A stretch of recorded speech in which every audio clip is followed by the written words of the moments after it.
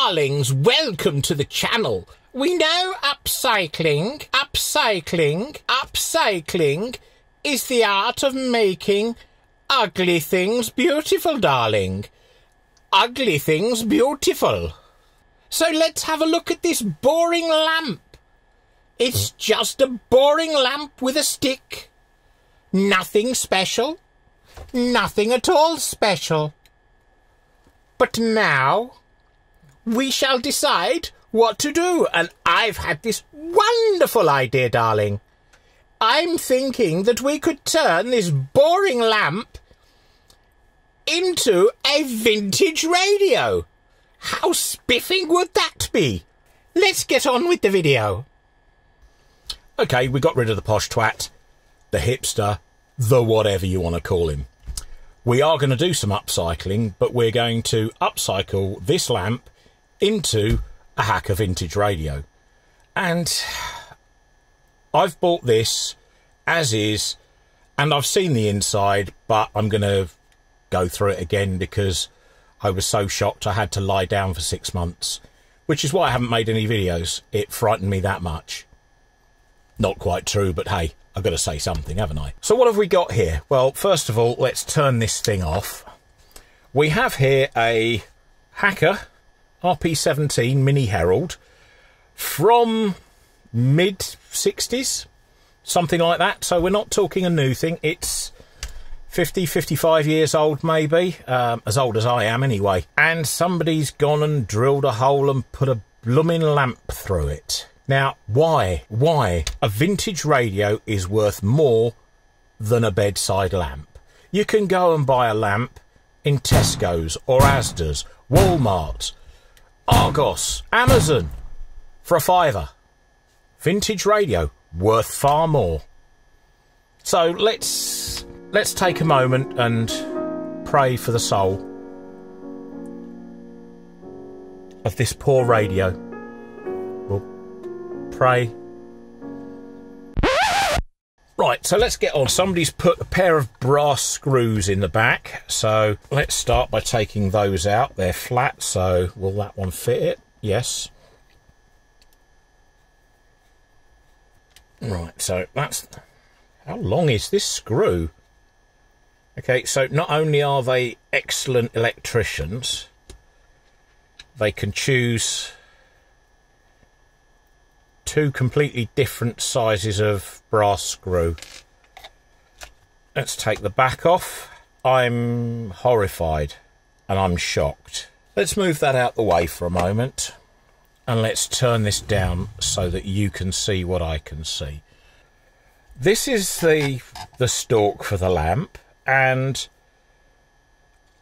wires have been cut. It looks like the ferrite rod in this particular model has been completely ripped out. Components have been pushed over to one side. It still has the original AF117 transistors in. I suppose that's a good thing. But they've put a hacksaw through the speaker. Now, the speaker is held in by two brass nuts. Not 4, not 8, not 6, not 20. 2 brass nuts. So, one has to ask, why didn't they take the easy route? Hacksawing through the basket on this speaker must have taken ages. Absolutely ages. And they've ruined a perfectly good vintage speaker. The stalk itself goes through the chassis of the radio. Now that doesn't look drilled. That looks like it's been punched through and then expanded. For anybody who's referencing these things, the serial number on the set is 12687, and it has met a very sad demise. I think what I'm going to do first is I'm going to take the chassis. Well, I'm going to undo the chassis. I don't know if I can take it out at the moment, simply because I don't know if I'll be able to lift it out with this stupid piece of brass work on the top. So I'm going to undo the side screws anyway. and see if this actually releases anything. Now, this is going to be a two-part restoration, really. And I say a restoration. I think the honest way this is going to go is I'm going to end up swapping bits out of another set to make this one good. It is missing the amplifier board, missing the ferrite rod, which is a crucial part of an AM long-wave radio or medium-wave long-wave radio. Those two critical things would effectively say that this radio is scrap now. The chassis itself is in reasonable condition. The Rexine is passable. I wouldn't say it was perfect. Now, again, looking on the inside here, this is held to the base by two great big Phillips headed screws. So I'm wondering if I can separate this from this and make it a little bit smaller to work with. So let's get the bigger screwdriver out and see if that fits in. Yes.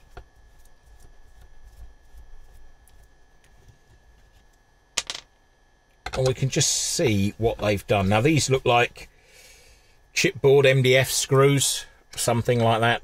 High density fibre board, particle board, whatever you call it in your part of the world. And is that coming off, or is that still rigidly fixed? That feels fairly rigidly fixed, so it looks like I may have to get the spanner out and undo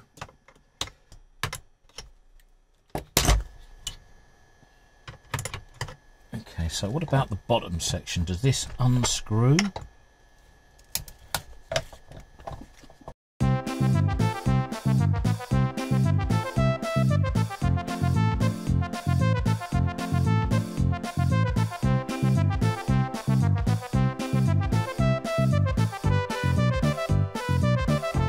Right, so this is going to be a lot of unscrewing, because we like unscrewing things, don't we? I'll get back to you once I've got the stick out and we can go further. What do we have now that I've finally got this out? And I tell you, this has taken me a lot longer than I anticipated. You can probably see the excessive use of force with vice grips and other implements of death. So that's a large heavy weight of metal. That's a bent piece of rubbish. This is a block of wood with another block of wood screwed on top of it. Hole in the back, hole through the middle of the poor radio. Yes, this hole through here has been punched straight through. Now, that is just obscene. Let me pull the brass trims off.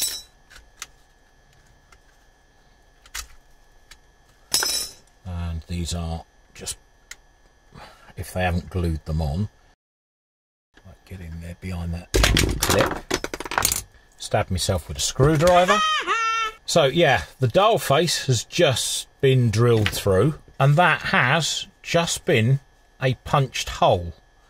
The tension spring for the dial cord is there. The tuning dial is in place and still works. The original capacitors are in. This one has been pulled out and snapped off on the negative side. The original OA79 diode is in place. These two Dali caps, yes, they're in place, but they'll be absolutely shot. The Hunt's cap will also be a candidate for throwing away. And we have the three AF117 transistors, which may or may not test good. On the back side, we have another Hunt's cap there, one there, the tuning assembly. To get this going as a viable chassis, I think is going to be a little bit pointless, but it will be a useful source of spare parts. So how am I going to restore this radio, I hear you ask? As it happens, I bought another one. This one is actually in a similar state to this. It's been animalised This grill itself isn't too bad. It doesn't look bent. It's got some tarnish on the front, and the badge is a little bit poorly, but we can deal with that. It is brass, so it will polish up. The cloth behind it is again in a pretty sorry state, so there we go. There should be some padding behind these front panels, but that has long since gone, and it is a problem with a lot of radios of this vintage, not just Hackers, but the foam has started to deteriorate. The obvious thing with this one is that the knobs are completely incorrect for this particular set.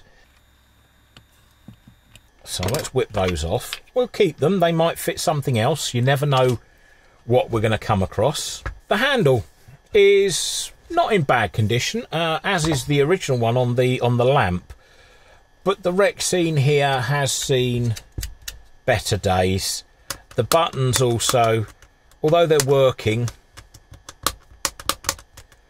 they've discoloured, certainly far more than the buttons on this one, which are still a lovely white colour. If we take a look at the back of the other one, I'm going to put it over the back. As you can see, it's smooth. There are no holes apart from what the Muppet drilled in to put those brass screws in, except for the catch and this grill here. Okay, no problem, you think. But what's happened here? Let's open the catch. This one, somebody has drilled a hole in the back of the cabinet. They fitted a transformer and what looks to be a rudimentary power supply. Now, as you see, that the frame on this one is delaminating. This one has got the amplifier board, which is a crucial part that was missing from the other set. Without it, the set basically doesn't work at all. What's holding this together? Now, there's one screw there. So let's see if we can get that out. And just investigate what we've got here. Well, we've got what I can only assume to be mains wiring using two colours identical going to an electro value transformer 012. So it's got multiple 12-volt tappings. These are actually two Texas Instruments bridge rectifiers. Right, so somebody has tapped in here. Now, these capacitors are dated 1976. This hasn't been done recently. What we're going to do with this is we're going to remove it completely. So you have to take the chassis out to take the amplifier board out. Okay, so let's start by... Oh, there's a screw in there with no cup. Okay. And this side's still got the cup, so at least we've got a spare. The brass work on this, as you see, is a bit mucky, a bit tarnished and pitted. The other brass work is a lot better. So between the two, we've got one good set. Let's slide this backwards, because this actually just comes out on a channel like that. We can unplug the antenna connector there and there. We can unplug the speaker wires from the socket and the amplifier board. That's the radio itself dismantled, same as in the other set, but obviously this one has all of its connections. Now, it looks like somebody's been in here with a soldering iron, because there's some very bad solder joints on here. There's some melted loose wiring there. So this will all obviously need a refurb. This we could test. We could test with the speakers. Let's have a go. And to test it, I can bring in power from my power supplies. So we have current on that. Let's just set this one up. There's 9 volts from each of the power supplies.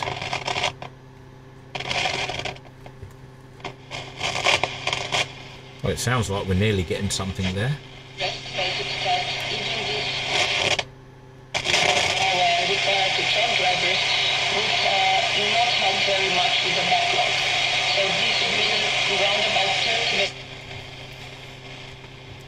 so it is.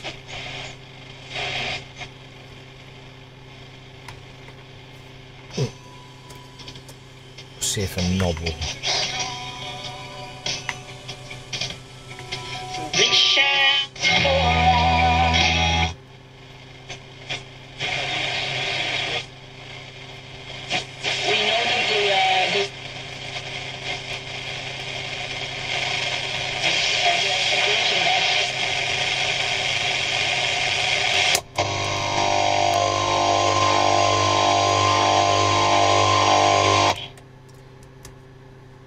Right, so we've got nothing on long wave, but we have got medium wave. So that's the start. We know the radio is sort of working. Now I'm going to kill the power supplies again before anything goes up in smoke. And yeah, that gives us a pretty good starting point. First things first, I'm going to renovate the amplifier board. And I'm going to renovate the radio board, because obviously these capacitors are going to be shot to pieces. They're not going to be worth saving, to be quite honest. We know that the transistors are working fine because we got sound, which means we've got the oscillator running, we've got the IFs running, everything is in position. Okay, we didn't have long wave, but that might be cured by some of these components being tested or changed. I'm going to start with the amplifier board, I think.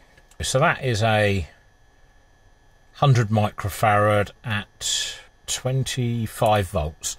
I'm just going to bring in the peak meter and run this up and just see what it actually measures. I know some people say, oh, don't change capacitors unless you have to. Well, let's check it, shall we?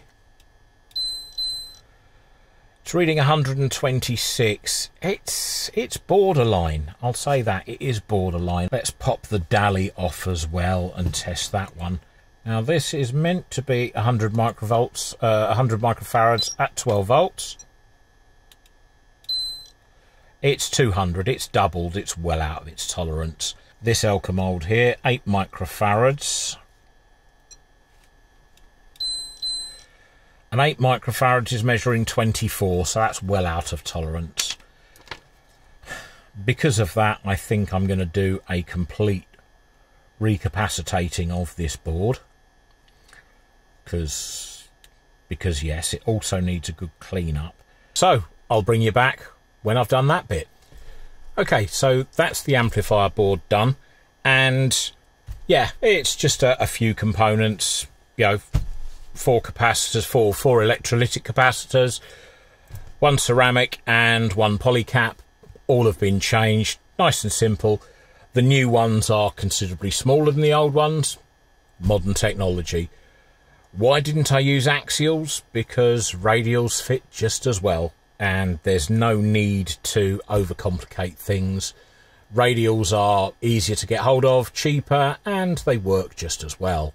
Now, the next job is to work on the main radio board, and again, to do this, it's just a matter of, I'm going to start by changing out the spoogie caps and replacing anything that looks a little bit suspect. There's that one there, there's a Hunt down there, there's a Dally in here, and generally fire this up afterwards with the amp board and see how far we've got. Now, while I'm doing this, I'd like to know, what is your definition of the level of force I can use on the person who punched a hole through the original radio chassis? So again, the dial face is a little bit mucky on the inside, but at least it's intact and clean. I do want to replace this switch bank because, or do I want to replace the switch bank? I certainly want to tidy it up. Okay, right, so back now, and the bench semi looks like a disgusting mess, but we have the radio, and it's minus its dial plate, but never mind. The amp board and the case with the good speaker in it rather than the cut up speaker. So let's just fire up the radio now, bearing in mind I've done nothing to this bar put it back together with new components. So turn it on to medium wave.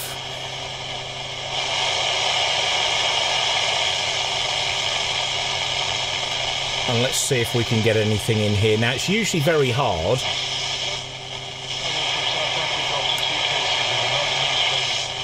Station there.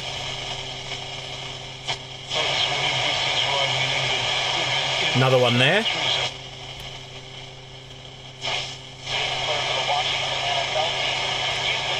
Another one there.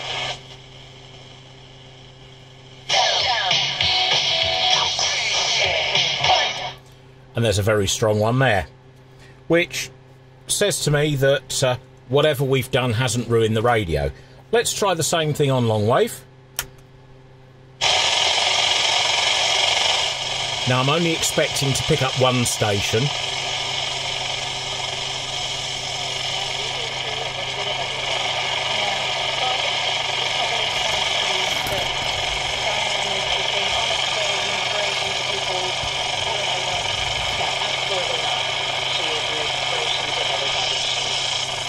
So we've got the one.